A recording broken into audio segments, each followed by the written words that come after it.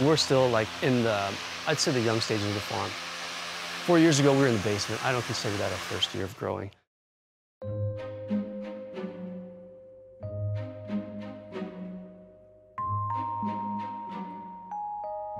Trillion Farm consists of me and my wife. We moved into this house, started working on it, and kind of got into like the homesteading, gardening, that kind of thing. And we decided that, we wanted to see where we could go with it. And so I started growing microgreens in our basement, actually. A microgreen is just it's a really young plant. It's similar to sprouts, a vegetable grown in the soil for 1 to 3 weeks, maybe 4 weeks, depending on the variety and time of year. I took a couple trays around town to see if people were interested in our product. And so a lot of people were interested and we were able to make a lot of sales. And so we just went with it. Microgreens are incredibly nutritious too. About an ounce of broccoli microgreens is roughly equivalent to about an entire head of broccoli in nutrition. So they pack a lot of nutrition in there. And so it doesn't take a lot to get a lot out of microgreens. It's really nice to see more people eat microgreens or healthy produce, not just something that you buy off the shelf that was shipped here from, across the country. For a lot of people, the Iowan diet is casseroles, and not many people are eating fresh produce, especially in the winter. We can produce fresh produce in the winter when most people just kind of say, yeah, I'm gonna have chili and whatever, chicken fingers for the next month and a half. Well, we do have an option now, or the community does, of having fresh produce all winter long. One of our goals is to positively impact the community that way and give them something really good to eat. The reason why we put an emphasis on community is because we're part of the community. And we kind of think of it as if we can grow the community while we're growing ourselves at the same time.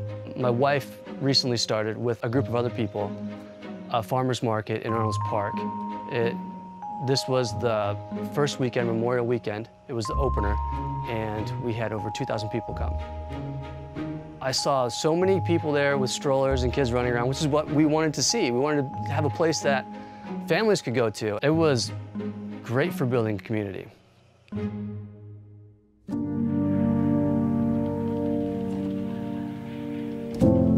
It's pretty easy to get a curveball thrown at you with microgreens. If you overwater, they can go bad. If you underwater, they go bad. If you put too many seeds in a tray, they can go bad. We lost a whole lot of our pea shoots. So if we get 3 days in a row without sunshine that wasn't on the forecast, it puts me behind 3 days, and all of a sudden, well, I'm behind 3 days. I can't make my sales for that week.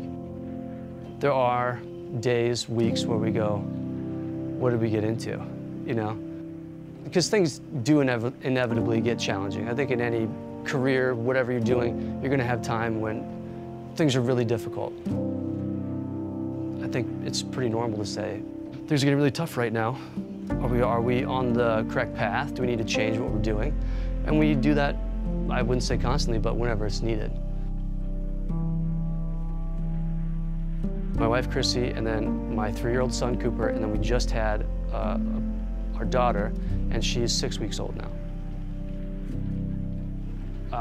Before we had our son, we wanted to find a way to be able to stay at home with him more, spend more time together as a family. Well, we both work a lot of long nights and days, but in the end, I'm still able to, see them for breakfast and lunch and dinner, which not everybody can. So it's really been nice.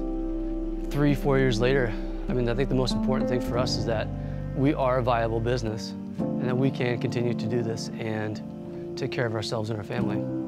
We don't have to worry about that so much anymore. That we can carry on and look to the future rather than just, worry about tomorrow. Straw hat and old dirty hankies, mopping a face like a shoe. Thanks for the meal, here's a song that is real, from a kid from the city to you.